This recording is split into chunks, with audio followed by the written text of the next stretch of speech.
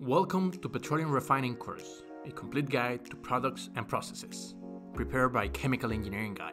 I'm pretty sure you have heard about petroleum refineries and their products: gasoline, naphtha, crude oils, distillation, jet fuels, diesel, and so on. But how are they produced? What are the products involved in the petroleum refinery? And what are the typical conditions of the processes? Make no worries, we're going to cover all that and much more. We will start with an overview of the industry, main producers, consumers, type of crude oils, distribution, and many other important facts.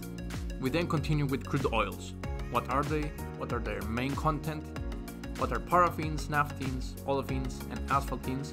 And more important, sulfur content and density, also known as API gravity.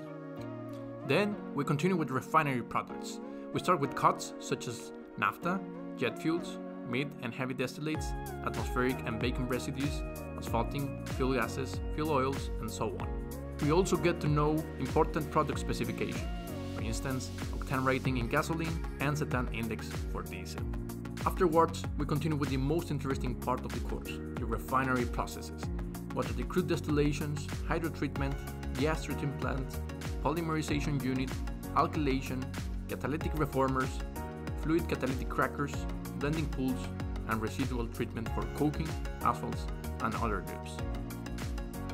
We will get an in-depth analysis of all the unit operations involved in the refinery, such as temperature of equipment, pressure of the systems, typical reactions involved with their mechanism, feed conditions, compression systems, catalyst, composition of several streams, and more importantly, final yields and final product specification.